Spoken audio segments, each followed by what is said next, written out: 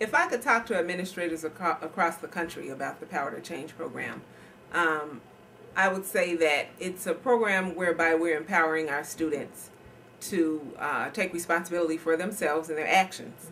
And ultimately, that's our goal.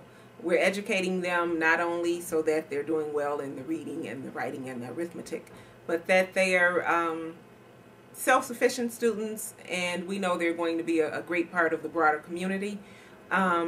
It's also a program whereby I am able to do more things in terms of instruction.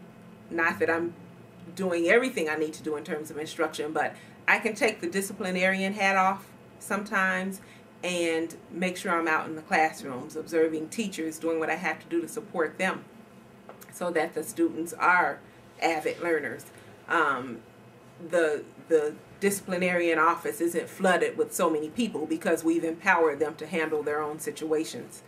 Teachers find that they're able to run their classrooms more effectively and efficiently because these students have empowered themselves. And so now they're able to handle situations that may come their way in which they're not disrupting the classroom.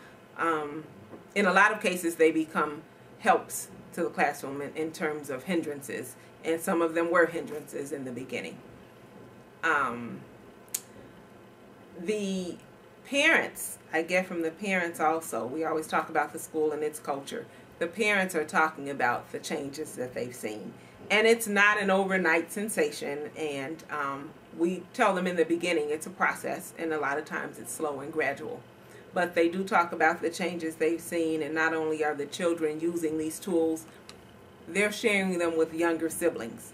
So that when you get yourself in a jam or you get yourself in this situation, you know, you may want to try this. You drop the judgment on this person. Or use sometimes humor is our best friend. So the tools that they are using in the sessions, they're using in the outer environment. And I would just like to see more students be empowered in this manner, because unfortunately some of our parents are not able to get their children out to sites outside of the school where they're able to get the support in therapy sessions and counseling sessions and all that.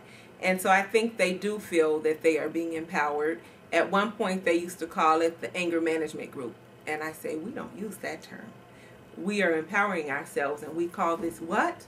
Power to Change.